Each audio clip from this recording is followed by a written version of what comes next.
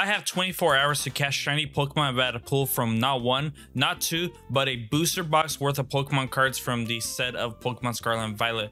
If I pull an EX card or higher, I must shiny hunt the Pokemon in my Pokemon Violet game. And if I pull a trainer card, I need to shiny hunt a member of their team. No sparkling sandwiches or outbreaks will be used, but I will use encounter sandwiches and my shiny charm. Houndour, XP Shear, and Iron Treads EX. Good thing we're playing Violet. Capsicid, Halucha, Great Tux EX. Now this one is gonna be a little bit tough for Violet. Dash Bun, another Dash Bun. Ooh, oh wow. An Art Rare Clauncher. Cetitan, Drifloon. Ooh, a Gardevoir EX. Actually, this is one of the, I think this is one of the most expensive cards in the set. And an Arcanine EX right behind it, double hits. Let's go. Drifloon, Rocky Helmet, and ooh, an Art Rare King Gambit. Wow, this is a beautiful card.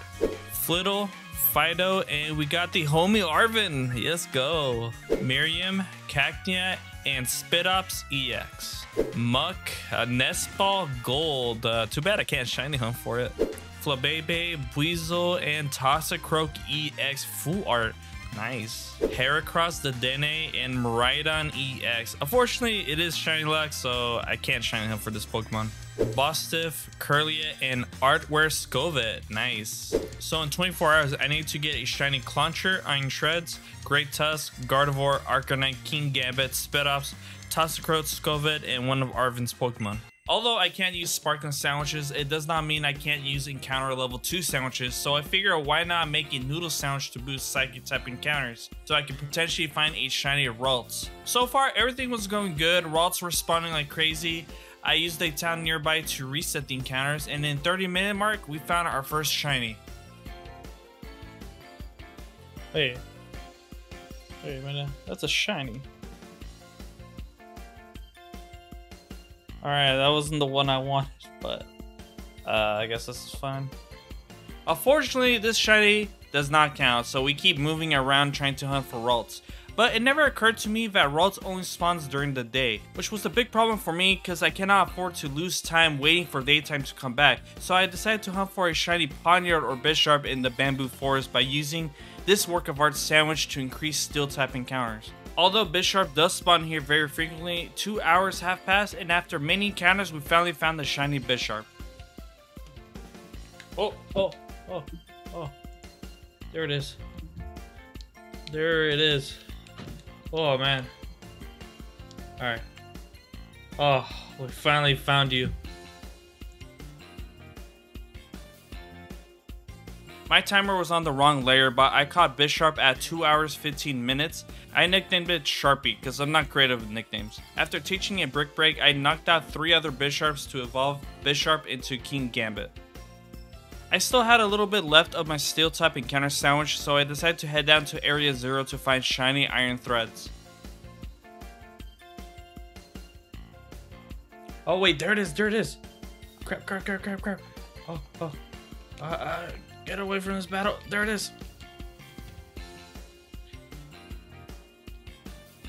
Oh, there it is. Ah, crap. Come on. There it is. We got it. We got it like literally 5 minutes after we evolved King Gambit. About, I would say, 15 minutes after Bisharp. We got shiny Iron Threads 15 minutes after catching shiny Bisharp at 2 hours 30 minutes. And I nicknamed it Wheels since I'm not creative. Now it's time to return to our original hunt, but now in a new location. So we made the noodle sandwich and shiny hunted Curlia by the lighthouse. Unfortunately, the sun did set and no shiny has spawned for me. So for the night encounters, I decided to hunt down Tarantula. Tarantula is an easy Pokemon to spot and they spawn frequently south of the map. So while I wait for daytime, I went around shiny hunting for one. After a few minutes, at the 3 hour mark, I found a shiny Tarantula and evolved it soon after into Spitops. And for fun, I nicknamed it Spider-Man. The sun came back up, so it's time for another Curlia hunt around the lighthouse, but we came up empty-handed since night fell on me quickly. For the night hunt, I decided to go back to the bamboo forest and hunt Arcanine by making a white rice sandwich. We hunted down the fire type similar to how we hunted Bisharp. I stuck to the sound during the night and day since it was easy to spawn these Pokemon going up and down the bamboo forest. Oh! There we go.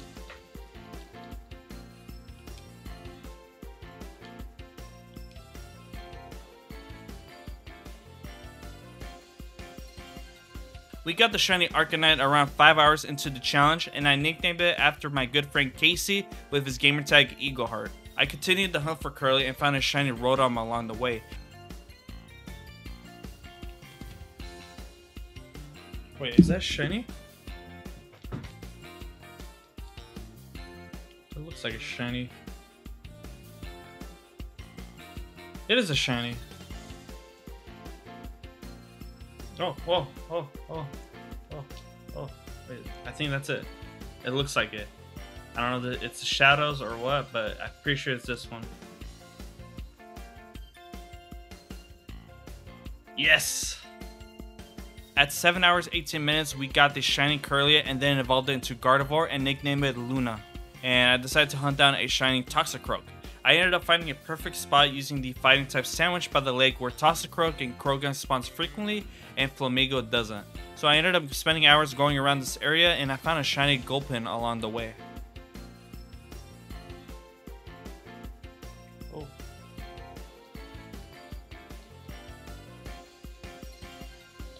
Yes. Yes. There we go. At 10 hours into the challenge, we got the shiny Croagunk and evolved it into Toxicroak and named it Froggy. Remember, I'm not good with nicknames. Next Pokemon I decide to hunt for is Clauncher. Even with the water encounter sandwich, Clauncher barely spawns in the ocean, since almost every Pokemon is a water type in the area. I decided since I have plenty of time, I figured I could just hatch eggs with the Masuda method, which is where you breed a Pokemon with a foreign Pokemon, and it has increased shiny odds. Although it has increased odds, the rate of getting an egg and hatching it takes a long time. So I spent hours, and many hours gathering eggs and hatching them to get a shiny Pokemon.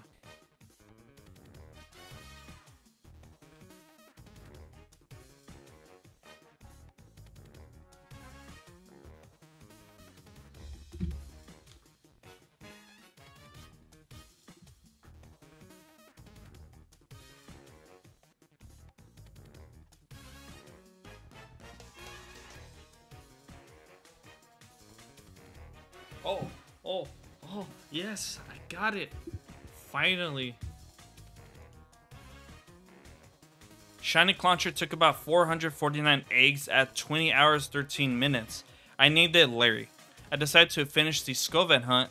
I found this area where both Scovet and Greedent can spawn, since Greedent is an Arven Pokemon, so it's perfect for me to hunt there.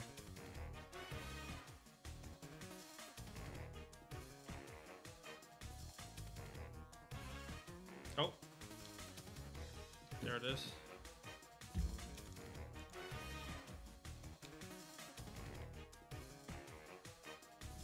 There it is. At around 21 hours 43 minutes, we found the shiny Scovet and nicknamed it Squirrel. Although I can evolve Scovet into Greedent, in order for this challenge to be valid, I need 2 Scovets since I consider it a shortcut if I use one Pokemon for 2 slots. For the next hunt, I decided to hunt down Arven's Cloyster. Since it's part ice, it's easier to isolate with an ice encounter sandwich. And I can easily go into town to reset encounters, so this makes it an easier hunt. Only problem is that I had Cloysters spawn underwater, and a shiny one can be hard to spot.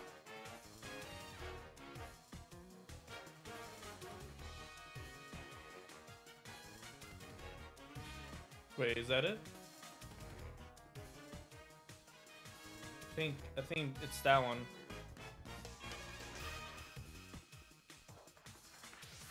Yeah, it is.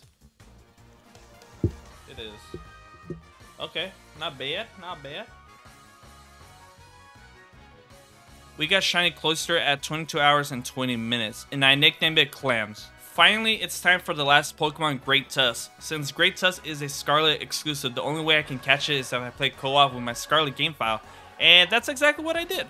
With about an hour and a half left, I rushed into Area 0 and began my hunt. I left my Violet avatar by the research center, and I used Scarlet avatar to look around for a shiny Great Tusk. Great Tusks do not spawn as frequently as Iron Threads. After a while, my Scarlet avatar was able to see my Violet avatar in Area 0, which is something I have not seen before, which is kind of weird.